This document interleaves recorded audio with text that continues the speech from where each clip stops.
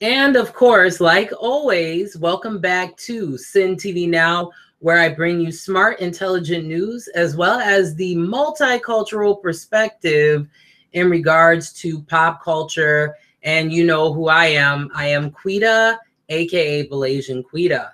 So for today's episode, I am bringing you a segment that I just started called Tough Issues, where I'm not going to hold back. I'm going to be straightforward and I am going to say it like it is. And you know why? Because it needs to be said. And especially with what's going on in society as of late, that is totally not acceptable. I decided that, you know what? This is a very serious issue. This is an issue that I feel it's being talked about, but at the same time, it's not being explained properly sometimes. So this is what ended up happening.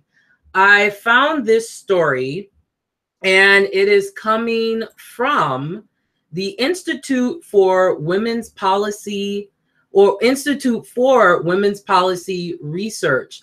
And pretty much what they do is they pretty much do research and they conduct all these different types of studies and bring forth a very unique communication in regards to having a public dialogue about what is going on and the things that overall affect all different types of women. So this is a story of it's a really interesting analysis of what has been going on and what has been happening recently in regards to millennials of color. Okay, now let me make sure that I am clear here. I am not doing this story to try to make this a people of color versus white people issue, because at the end of the day, I am going to stand for anybody who appreciates multiculturalism. And I really don't care what race you are and what you choose to be at the end of the day. That's up to you. Okay. So this story, what ended up happening is that, okay, so this new analysis of, and this is coming from the article directly here, a new analysis of national unemployment rates by the Institute for Women's Policy Research finds that many young women, particularly women ages 25 to 34, are experiencing unemployment rates higher than in 2007. The year 2017 marks a decade since the start of the Great Recession, which ran from December of 2007 to June of 2009. The analysis, which looks at young women of different age brackets by race and ethnicity, also finds that across each age group, young Black women unemployment rates were higher in 2016 than white women's unemployment rates were at their peak in 2010. For instance, in 2016, Black women aged 25 to 34 experienced an unemployment rate of 8.8%, which was higher than the peak rate experienced by white women of the same age in 2010, which was 7.7%. For younger women, the disparity is even wider. And I thought this was very interesting. This is a quote coming from IWPR senior research scientist Sandra Childers. And this is what she says. While the overall unemployment rate for American workers is lower than it was prior to the Great Recession, millennial women, especially millennial women of color, have still not fully recovered from the recession.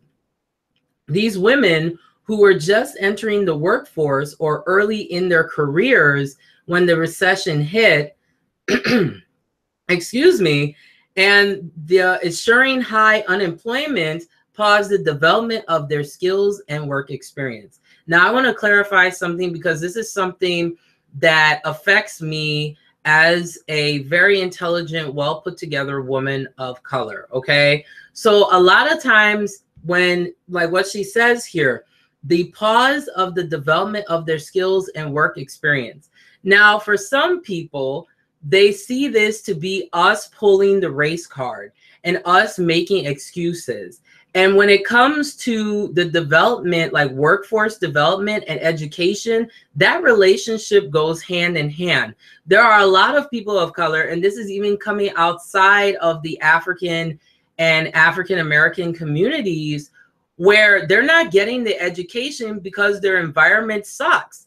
And sometimes the environment that you're in is not your fault, and you have to deal with what you're dealt with.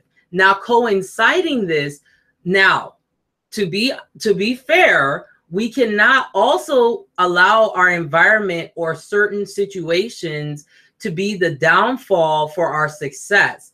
And this is where sometimes women of color have a problem, is because sometimes we are our own worst enemy. I can personally say that I am my worst enemy. You know, I am my own worst enemy because I put myself down when I'm going through a difficult situation, or if I feel things are not working, I just shut down. And that shutdown comes from, and I have to be honest, the oppression of seeing other people succeed and then looking at myself and being like, well, wait a minute, I have these same qualifications. Don't I deserve a chance? But because I am a person of color, you don't want to give me that opportunity. And isn't that sad? It's really sad. And I have to be honest with it. It's a two-way street. First off, for us as women of color, we have to really look within inside ourselves and really look at our vulnerabilities and turn those vulnerabilities into strength. And that's where education plays a role in that. Education doesn't mean that you're better than everybody else, because I noticed that's a stereotype that happens sometimes in the African and African American communities. It's either education is seen as something respectable, or it's seen as something that's kind of like a jealousy tool. And that should not be what education is for. Education should be something that helps you to think outside of the box and allows you to develop active listening skills and better critical thinking. That's the bottom line, okay, to me. Now, let's backtrack a little bit, because I know some of you may not be familiar with the different types of generations that are out there.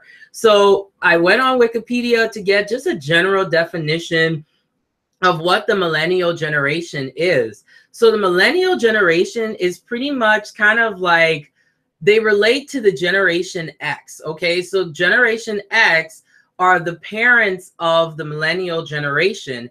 Now, there's not a real clear, distinct date per se on when the millennial generation starts, but mainly it's the 1980s and kind of goes through to the mid 2000s. Okay, this generation is known for kind of the being in the middle of technological advancement, but still having the traditional methods that Generation X had to a certain extent.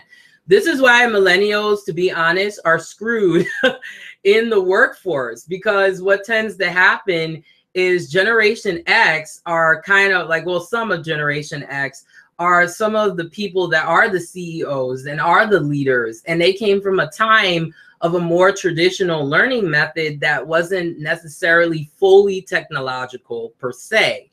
Now, with the millennials, a lot of their generation is technological, and that's the way they tend to learn. That's the way they tend to process things a little bit better.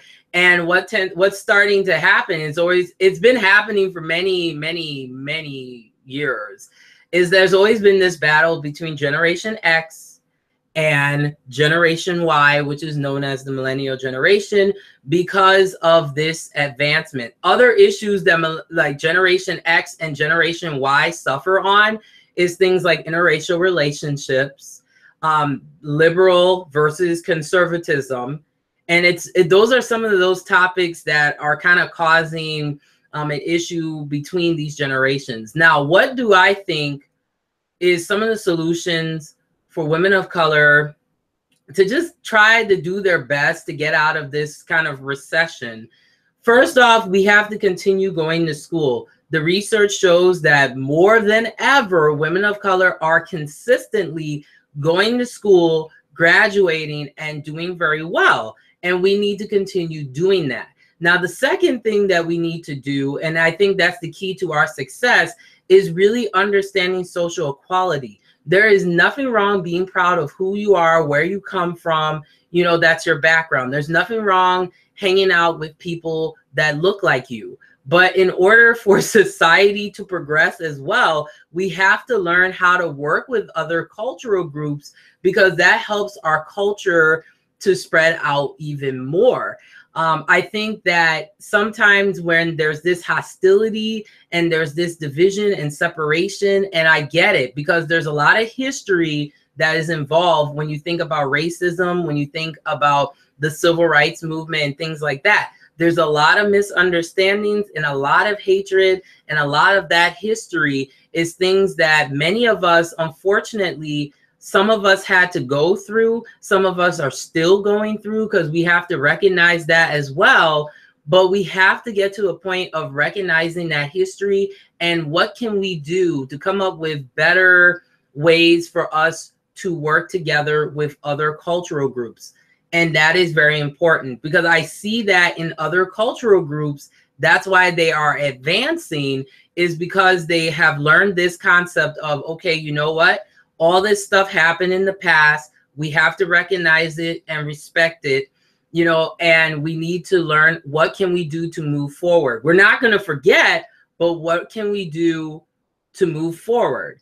And then on top of that, the other problem too is media representation. A lot of the media representation out there of women of color is not positive. It is very, how can I put it, very ratchet. And it's just not a good representation. And because of that, that also causes us to have another problem with division, is because there's a couple of, you know, women of color that are setting good examples. But then there's the other side where it's kind of based on stereotypes. And stereotypes is something that for the African and African American community, and I'm only speaking for myself, I can't speak for the entire community. This is just from the research that I've done and my cultural experience, okay? What I see is that, once again, there's that division. And then the other thing we have to do is, and this is just me personally, is that we have to respect each other. Because a lot of times, some of these problems come from us not really taking the time to respect each other and to understand each other's aesthetic. Because I think what tends to happen in the African and African American communities, and these are like the stereotypes that tend to occur, is that they take like one person and then say, oh, well, this is how all of us act like, and that's not true.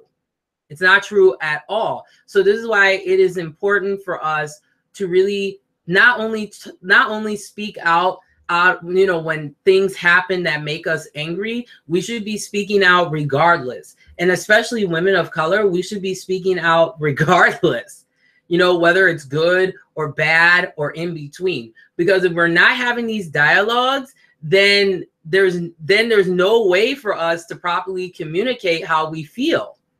And that's the bottom line too. I mean, it's a two-way street. It's like, okay, you're complaining about how you feel like you're not getting anywhere. Well, you need to talk about it. You need to have dialogue and address it, and to let people know how you feel. And by doing that, there are going to be some people who will be moved, who will be touched by that. And that's how that progress starts to happen. But the other thing we have to recognize too is there's just going to be some people who will not like us for who we are. I deal with this all the time. I know there are a lot of people who don't like me for who I am, and that is okay. But I have to move on, because if I don't, I'm just holding myself back, because I'm thinking about all this, you know, this negativity and how the negativity, you know, is affecting me. And by doing that, I can't progress. And sometimes, like I said, for women of color, sometimes we are our worst enemy, because we're not respecting each other sometimes. And then when there are good examples of people of color doing good things, it's not always shown. Now, don't get me wrong. things are changing slowly but surely. You know, I feel like African and African American people are finally getting that second chance or third chance or 10th chance that I'm sure many of us want. It's starting to happen slowly, but more of us have to talk from an intellectual sense. If we are talking from intellectualism, that is opening up the door. But if we're talking from ignorance and we're talking from stereotypes, and like I said, media representation kind of plays a role in it. I mean, look, we got shows, don't get me wrong.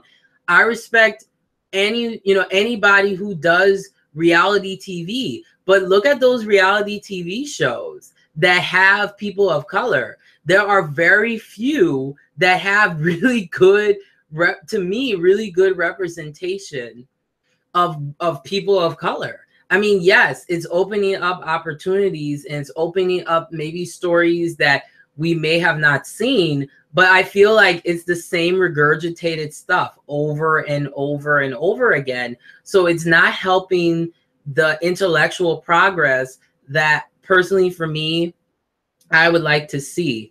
And the only way to really change media representation of people of color is that we have to become better examples. And then on top of that, we have to become a better part of that media representation by being a part of it. Okay, so that means, you know, if you have those skills, then you contribute and then you talk about it, like what I do. I'm contributing by letting people know how I feel about these issues, whether people agree or if they disagree, which is fine. It is okay to disagree and it is okay to have constructive criticism, but we have to be respectful to each other. That's something that I've had to work on myself. Is I sometimes stereotype. I have to be honest. I often sometimes stereotype my own people, and that's just because of what I've experienced. But what I've kind of learned now is I have to give my own people a second chance or a third chance, because not all of us are the same. And it's important to recognize that. And for the millennial women, young ladies out here, I don't care what race you are, let us do better. Let us carry ourselves with respect. You know, I never used to respect myself. I have to be honest. I thought because of being a bigger woman of color, and the other thing I have to note here too is we still have a colorism problem. Okay, I don't care if you're light skin or dark skin. We're all beautiful in our own way, and it is taking me years, and I'm still working on this, to accept my skin tone for what it is, to love myself for who I am. It's just because it's slowly but surely. Yes, we have Ledesi, and you know, we have Kelly Rowland, and we have Lupita Nyong'o and Viola Davis and all of that. I understand that. It's great. You know, we have the Williams sisters, and the list can go on and on. But the mainstream representation that I still see are women who are lighter complected, and it's not fair. And because of that, I spent years hating